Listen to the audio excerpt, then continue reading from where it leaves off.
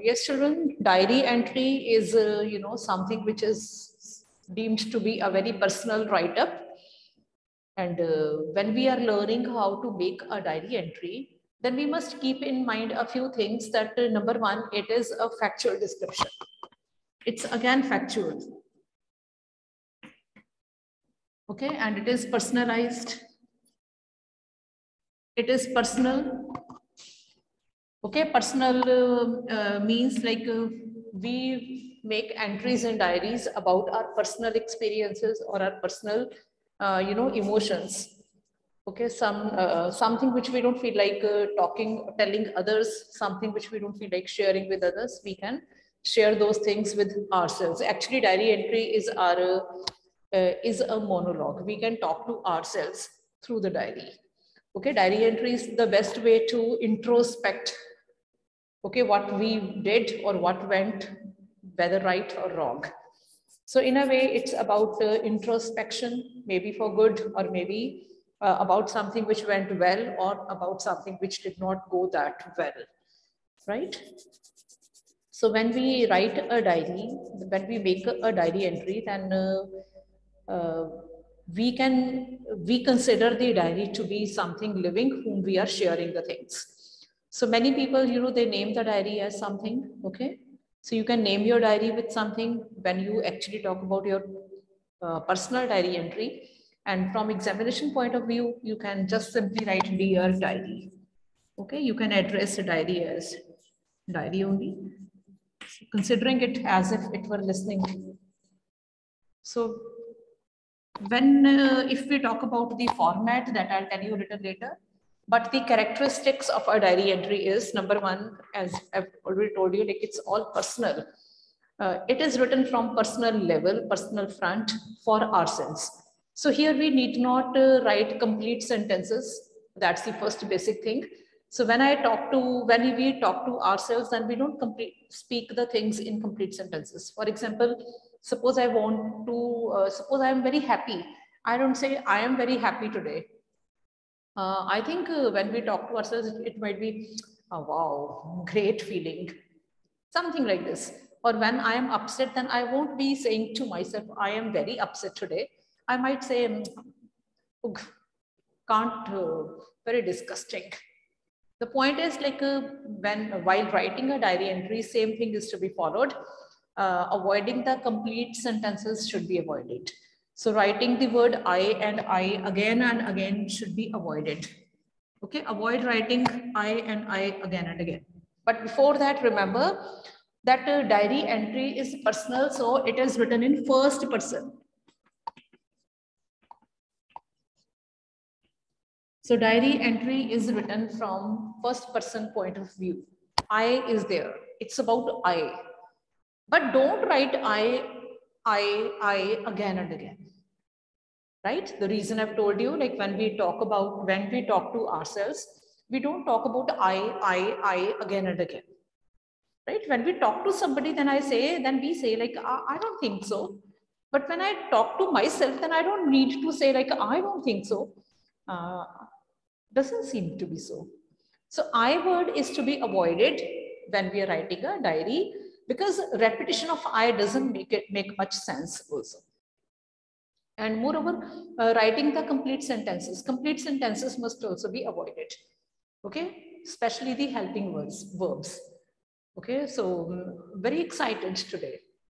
Instead of saying I am very excited today, we can say very excited today. Don't know like why so, but maybe because maybe because I got appreciated. So suppose we are very happy today and we have to make a diary entry upon telling like why we are happy. So how can we start very happy today in the seventh cloud? Don't know the reason, but still. But maybe because I got appreciated. Maybe because I was able to do something. Maybe I did something worthwhile. Maybe I was maybe I was able to be selfless. Maybe today I was I was punctual. So saying I am very happy today because I have been appreciated, because I was able to do something worthwhile, or because I was very selfless today. So the use of I again and again, it spoils the spirit of diary entry. Okay? And moreover, when you write a diary entry, when you're describing the past, of course, the tense usage you should be very careful about. But when you're telling like how you are feeling about it, what your reaction is now, that will be present. So diary entry is actually a combination of tenses. Describing the past in past tense and telling what your experience, reaction right now is, how you feel right now is, that should be of course in present. So diary entry is an amalgamation of, present and past and sometimes future also, what your planning is for the future. So don't like keep in mind, like don't be very fussy about using like ma'am past tense only or present tense. So no, you'll have to use the tense as per the requirement, right? And moreover, remember the most important thing about writing diary is that it's not writing a paragraph, it's not about writing a speech, it's not about telling somebody, it's about introspecting yourself, it's about telling yourself about something. So when you talk to us, when we talk to ourselves, we have a different way to talk, we have a different way to deal ourselves, so it is very personalized. Okay, so here personalized doesn't mean that you write something in the diary which your teachers or which your examiners will not be able to read. So the point is like whatever your topic is to write up, that personal tone means that you don't have to be very formal in write up. Formal, for example, when we talk to somebody, hello, how are you? But when I talk to myself, then yeah, very disgusting or very good, it's great, something like this. So when we are informal, that tone, informal tone should be there in the diary. Is that clear? So now let's see a few examples or a few tips like how we can make our diary entry more interesting. So here it is. So as far as here the day format is concerned, see, day and date, yeah, on the top when you are writing a diary entry, on the top you can write day and date. Okay, first day, then date. Then afterwards you can address the diary as dear diary. So what you saw or experienced, your reaction to what you saw, style of diary entry, personalized, it's written in the first person. At times you may leave out the pronoun I. For example, I'm really excited. Instead of saying I am, it's only I'm really excited, went to the beach today. References to personal memories or details. Yes, you can refer to the incidents or the people or the places about whom you feel like giving reference. Then chatty or friendly language. Yes, this is very important, which I've been telling earlier also. The language should be very friendly and chatty. Okay. Refer to parents, friends, etc. as you would address them in person. Mom said, Rohit came along, Shweta just wouldn't listen. So refer to the parents or the friends or anyone about whom you might feel like talking in the diary. Stress on feelings, the most important thing. Stress on feelings, emotions, reactions rather than on the event itself. Okay, so it's just not about about telling what happened, where it happened, how it happened. It's about like how you feel about it. Is that clear? So don't make your diary entry something like a paragraph or a speech. Let your diary entry be an outlet of your emotions. If you went to the market, so you have to write a diary entry about your visit to market. Now you won't write in the diary like I went to market, there I purchased this or that, I spent this much of money. It's not about this. The diary entry should be about like how you feel after your visit to the market, how you feel about it, what your emotions are about it, what your reaction is, or did you learn something out of it? Right? Today, I learned altogether something new. The market gave me altogether a new experience today. Never felt like this. Wanted to just shop a few dresses, but diary, you will be amazed to know that I was able to I was able to recollect all new sorts of memories just because I went to market today. You know whom I met? My old friend, the one whom I never expected to meet anytime. I met her today. So I forgot about purchasing dress because this is what I always wanted. So it could be anything, not just one friend, it could be anything. So point is like whenever you are asked to describe some event or incident or about your meeting with somebody, just don't give a description about that event or incident. Just tell how that event impressed you or how that event, changed you, or how does it matter? Okay, how that incident has inspired you, or what? So its impact upon you or upon your feelings or emotions, that is more important than what you did in the market. Is that clear or not? Because that is what the children usually make a mistake of. Paragraph writings is absolutely different than writing a diary entry. The topic can be same, but eventually what happens? What you write over there, that happens to be different.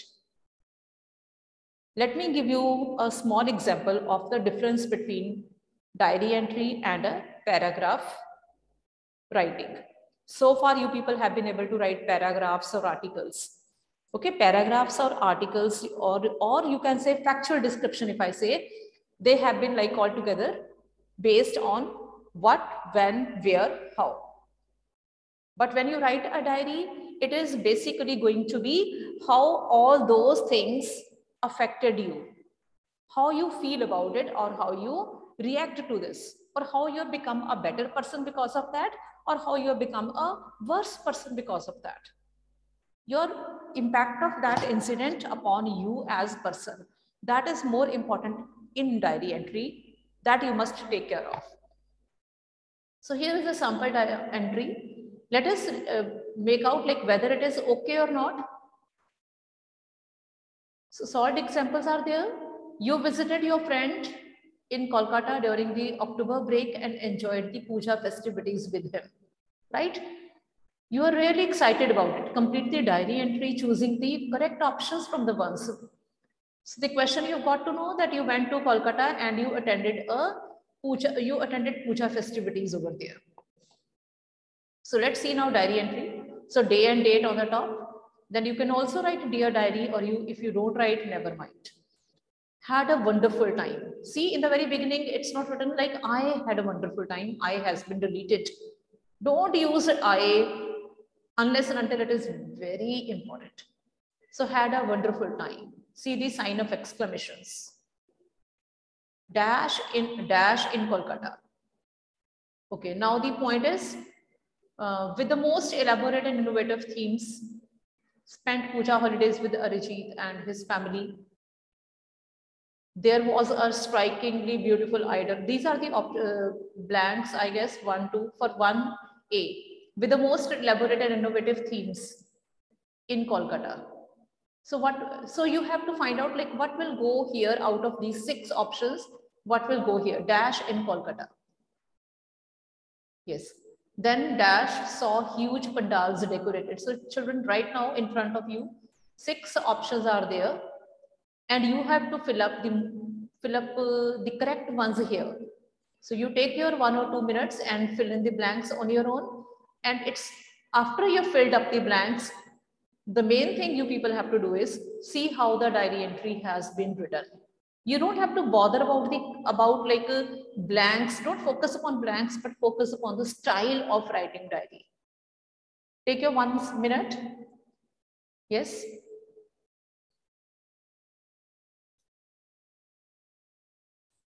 Don't send any message. Just do it for yourself. Okay, now we'll be starting or continuing with the topic voice. That day we had just talked about the difference between active and passive voice. And today we are going to discuss the voice sentence wise or tense wise. So when it is present indefinite tense,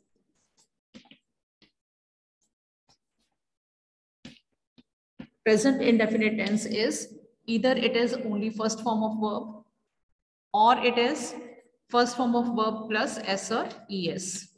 That is for the positive statements, or and negative statements take do or does plus not plus first form of verb. And same is about the interrogatives. So when we change the voice of present indefinite, then what happens? What happens to be the rule of passive? Is, am, or are plus V3, third form of verb, right? Otherwise, the present form is in both tense. This was also present. This is also present. So tense does not change in voice. If I say I read a book daily. So here read is first form. So when we change the voice, it means that the action will become the subject. That is, reading a book will be more important than a book is read by me daily. So is read. So a book is read. Suppose it was he reads a book daily. Even then the answer would be a book is read by him. Okay. So then him would come. Got it? So this is would depend upon the kind of subject it is now. If it was books, books are, he reads books daily. Then books are read by him.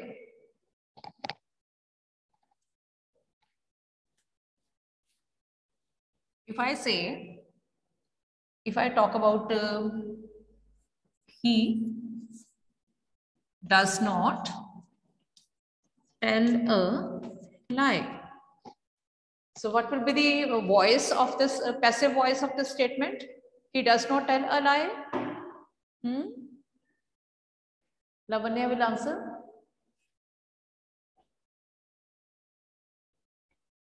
Lavanya, give the answer. Okay, Deepali.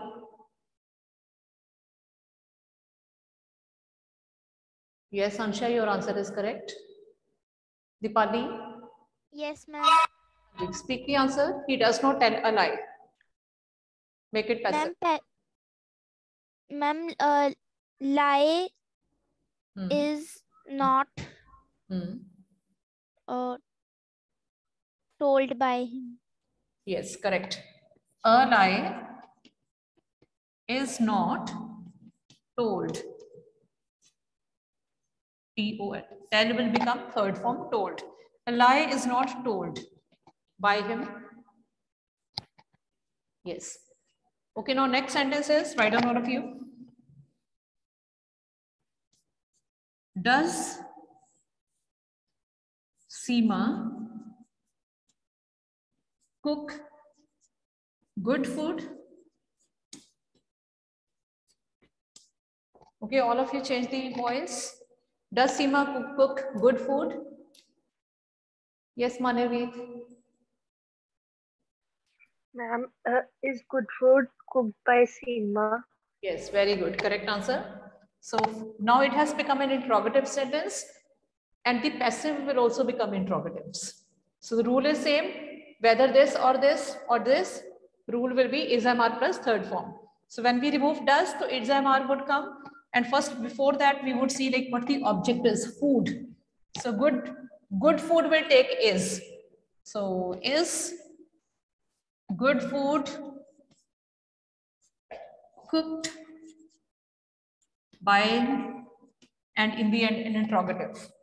So the main thing is like in the passive voice, neither the tense changes nor the sentence change. Okay, sentence means if it was interrogative, it will also remain interrogative. Okay, and if it was positive, it would also remain positive. Tense also doesn't change and sentence also doesn't change.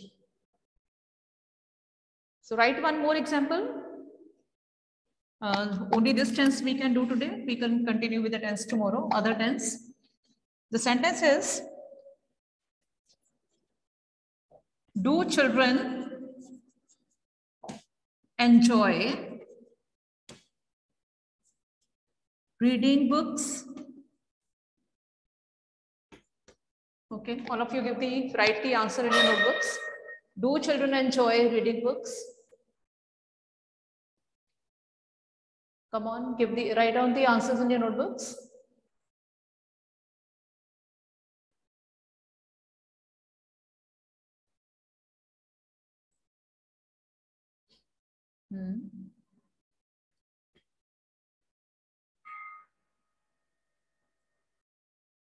Yes, Ansha, yes, Bell has gone. Give the answer. Are reading books enjoyed by children? Yes, Jia Janvi, even your answer is correct. Are reading books enjoyed by children? Are reading books nahi aayega. Are books.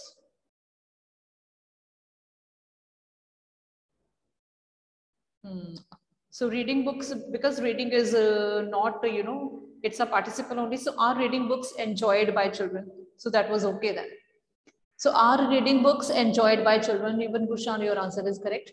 And in the end, put a question mark, Gushan. So are reading books enjoyed by children? And in the end, a question mark.